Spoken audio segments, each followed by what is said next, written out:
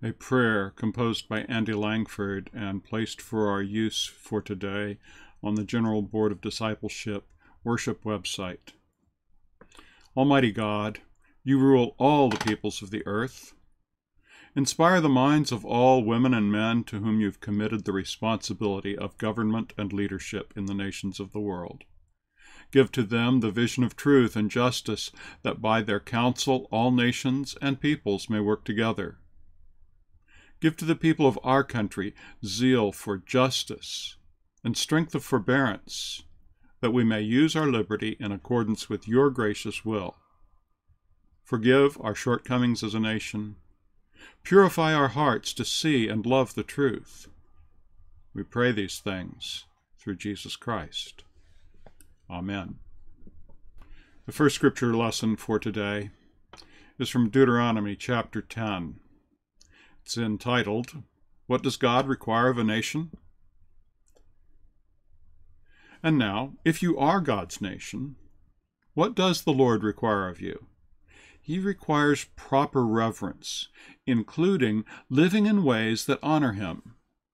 So, love the Lord your God, and serve God with everything you are and have. The stipulations, the requirements of God really are for our own good.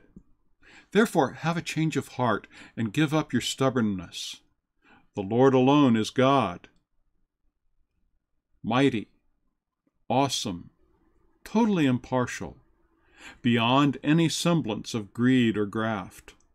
God takes up the cause of orphans and widows and has compassion for the foreigners living among you, moving to meet their needs too. So you also must love the immigrant. Remember, you yourselves or your ancestors once were the foreigner also, here. Everything about your life should demonstrate your reverence for your God. Let your integrity bring glory to God. There is only one God, and God is worthy of praise. You do know the great things God already has done.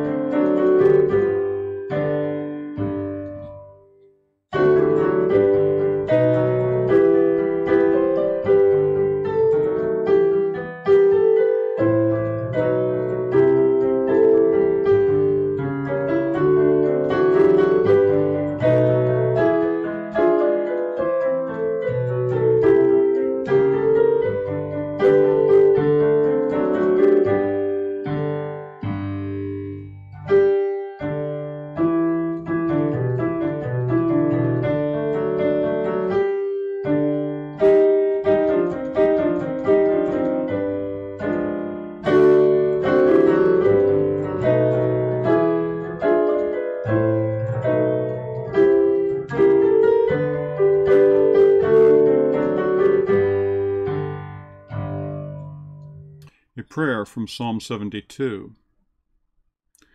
Give leaders and rulers, O God, your own spirit of justice, your spirit of right to the next generation as well, that with your righteousness your people will be served, and your downtrodden ones with justice.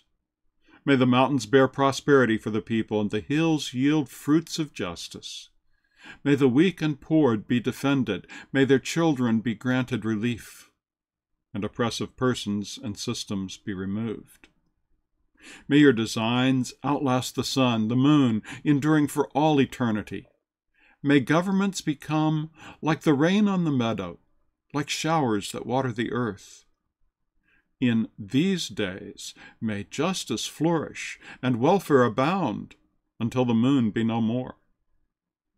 May your purposes prevail, coast to coast, mountain to meadow, river to sea. May the arrogant and selfish lose their power and suffer their own humiliation. May the wealth of the world be used to meet real needs instead of selfish desires. May all rulers everywhere recognize and yield to the wisdom of your rule, bringing their best efforts in support of it. For leaders you approve, pay close attention to the needs of the poor and move quickly to relieve the helpless and the downtrodden. They have compassion on the weak, and their work saves the lives of the poor. The leaders you approve rescue those at the margins, saving them from evil and from harm, for such lives truly do matter, to them as well as you. May those who lead in your way have long tenures and never be in need. May people pray earnestly on their behalf. May they be seen as the real national treasures. May our crops be abundant, enough and to spare. May orchards bear much fruit, and may the people of the land be healthy. May those who lead in your way be remembered for the blessing they were. May they be famous and never be forgotten. May all the leaders of the world look to our leaders as good examples to be followed. May all the nations revere and praise God, who brings all things into being. May God's name be praised forever, and God's glory reflected throughout the world.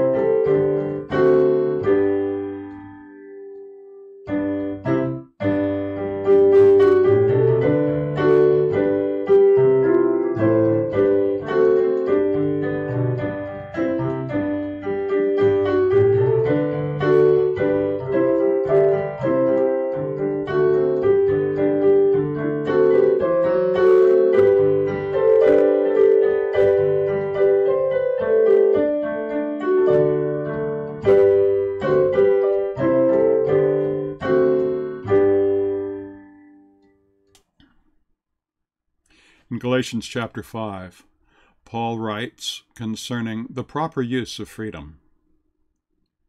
Remember, friends, to you the call came to give you freedom. Only don't make your freedom an opportunity for self-indulgence. Instead, serve one another in a loving spirit. Indeed, the whole law has been summed up in this one precept: you must love your neighbor as yourself. Now, if you're continually wounding and preying upon one another, be aware, you can be destroyed by one another. This is what I have to say. Let your steps be guided by the Spirit. Don't go gratifying the cravings of your earthly nature. These cravings conflict with the Spirit, and the Spirit with our earthly nature. They're contrary principles. You can't do what you wish. If you follow the guidance of the Spirit, you're not subject to the law. Now, the sins of our earthly nature, they're unmistakable. They're sins like these: sexual immorality, impurity, indecency, idolatry, sorcery, quarrels, strife, jealousy, outbursts of passion, rivalries, dissensions, divisions, feelings of envy, drunkenness, revelry, things like these. And I warn you, as I warned you before, those who indulge in these things have no place in the kingdom of God. But the fruit produced by the Spirit is love, joy, peace, forbearance, kindliness, generosity, trustfulness, gentleness, self-control. Against these kinds of things, there's no law. And those who belong to Jesus, the Messiah, the Christ, already have crucified their earthly nature with its passions and cravings. So since our life is due to the Spirit, let us rule our conduct also by the Spirit.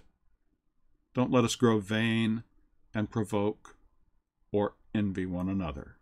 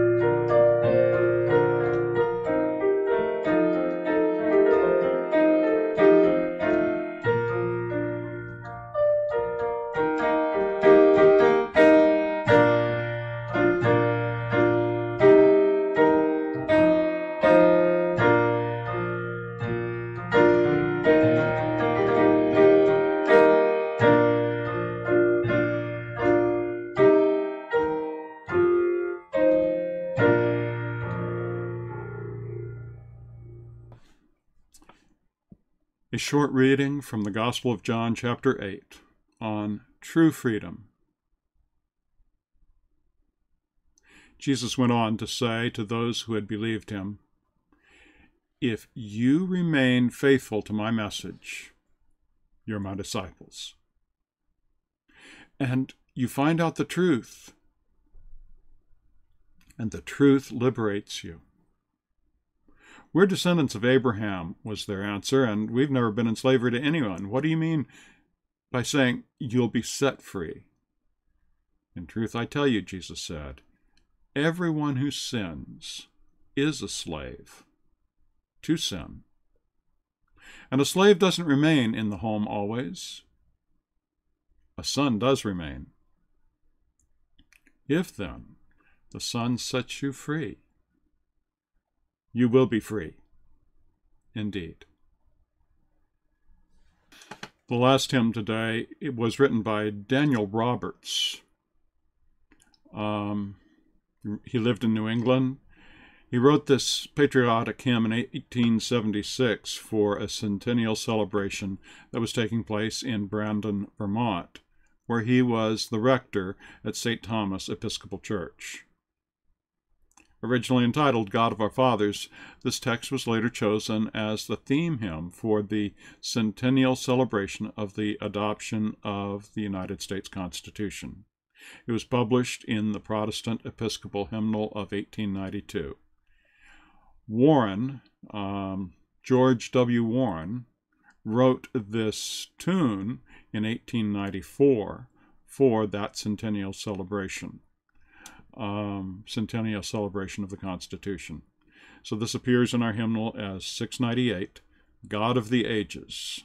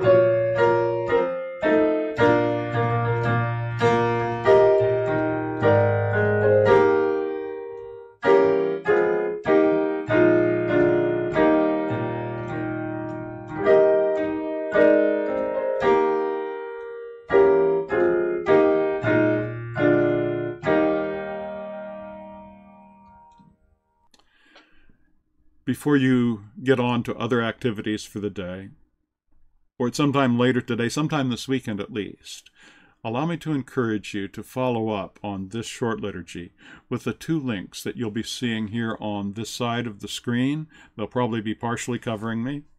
One is to Langston Hughes' famous poem, you'll know it, and the other is to a performance of This Is My Song. Both of them are highly appropriate today. Have a happy 4th.